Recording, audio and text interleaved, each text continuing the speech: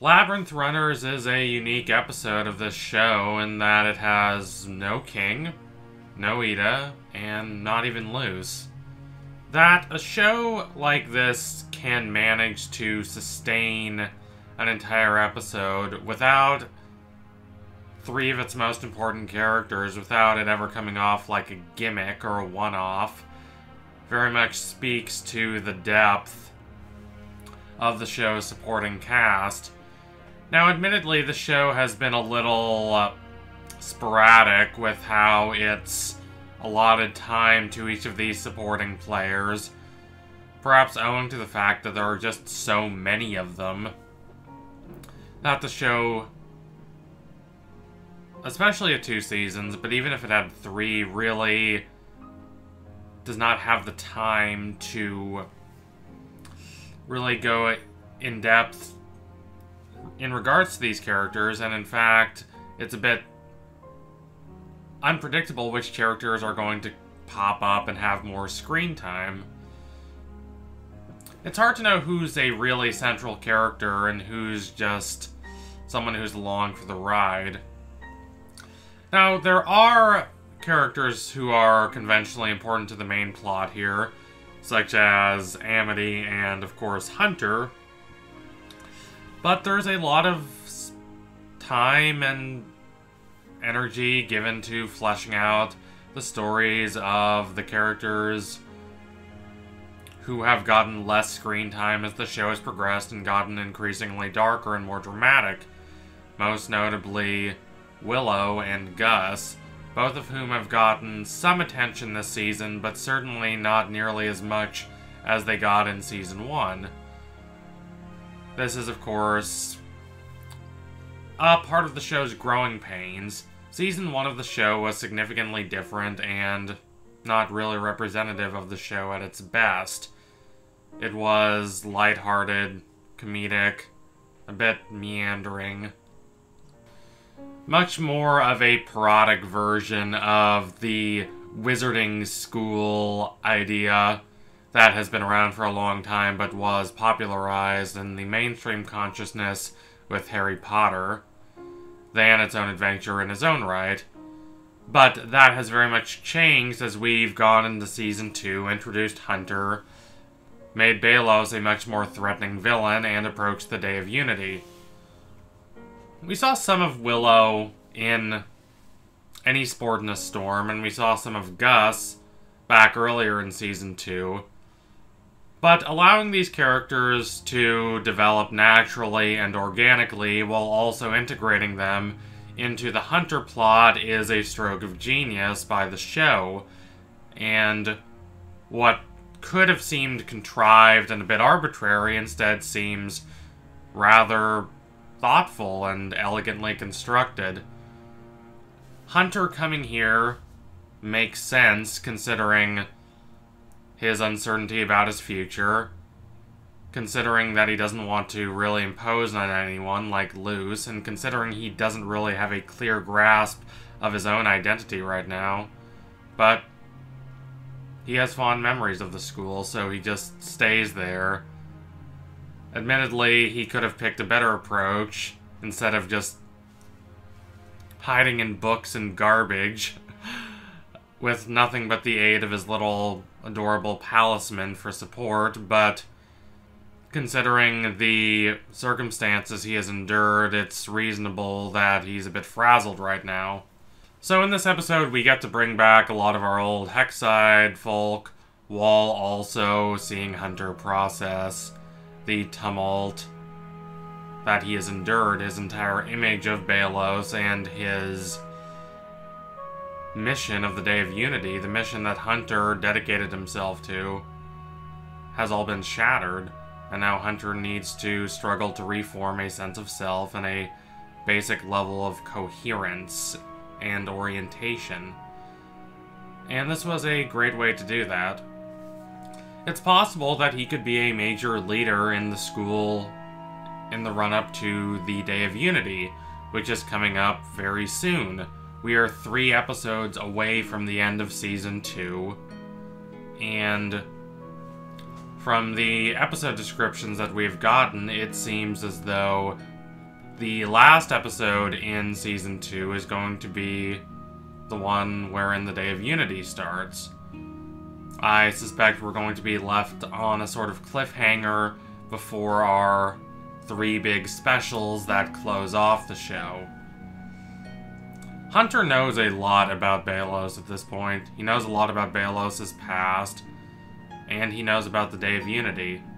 While I thought someone like Luce would be the one to break the news to the characters we've seen before, having Hunter do it is a great choice.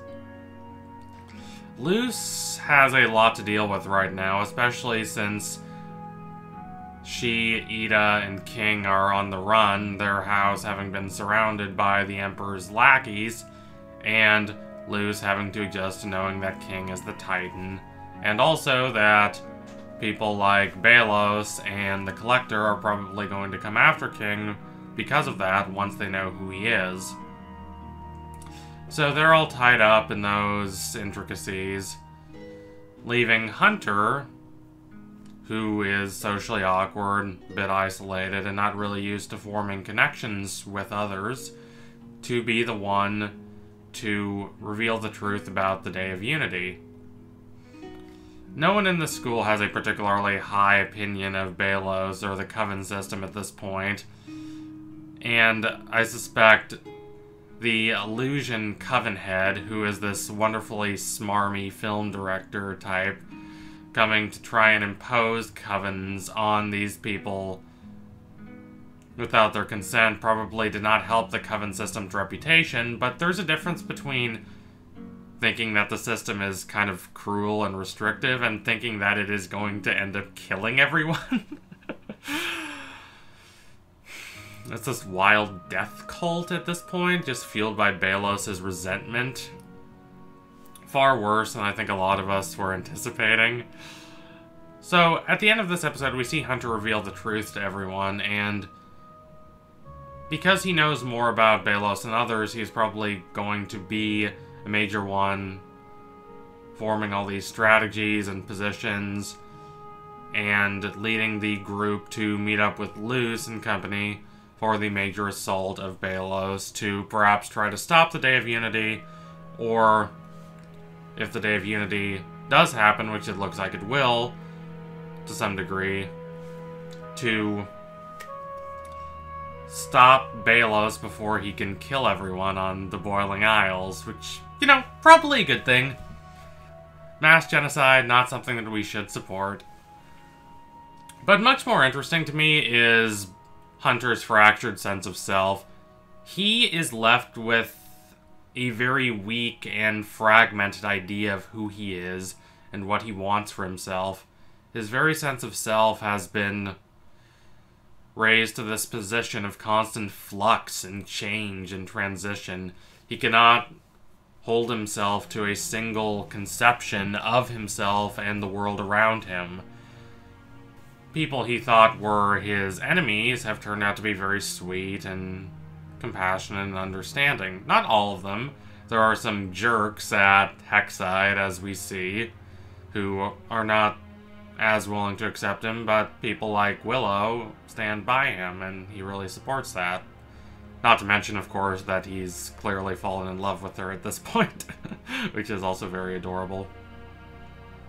And, of course, on the much more negative side, Belos, who really gave Hunter his sense of self-worth, the sense of value, the position Belos gave him, and the acclaim Belos gave him really made Hunter feel that he was worth something on this world, despite not having access to magic, unlike the vast majority of other people that we see in this world.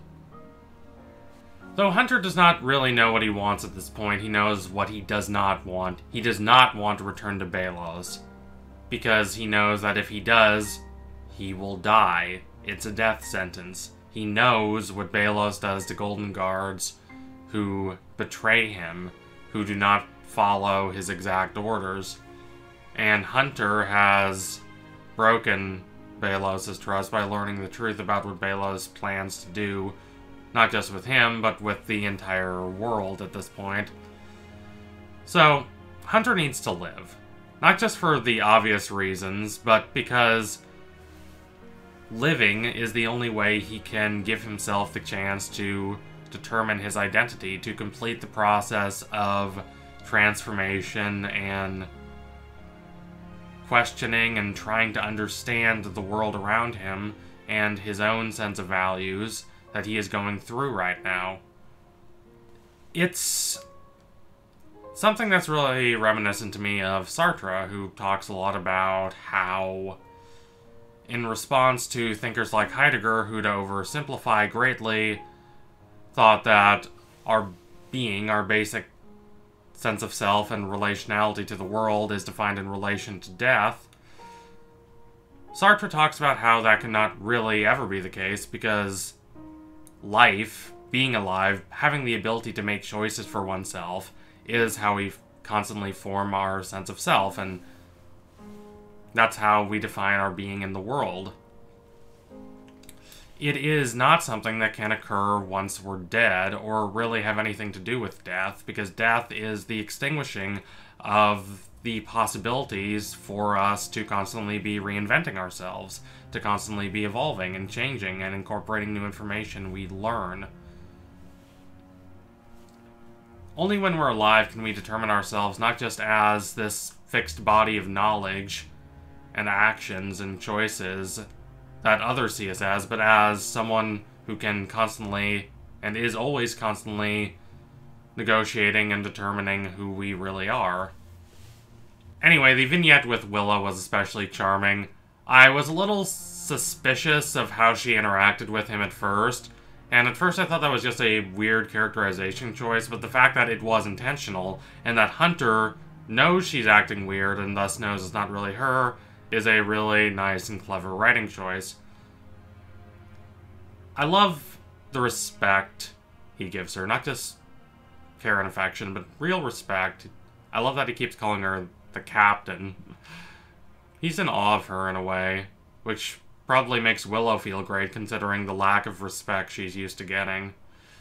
But the two of them are going to be major leaders in this rebellion against Belos, especially considering the truth they now know, and considering how vital it is for them to come together and form a coherent strategy to beat back the darkness before it overtakes them.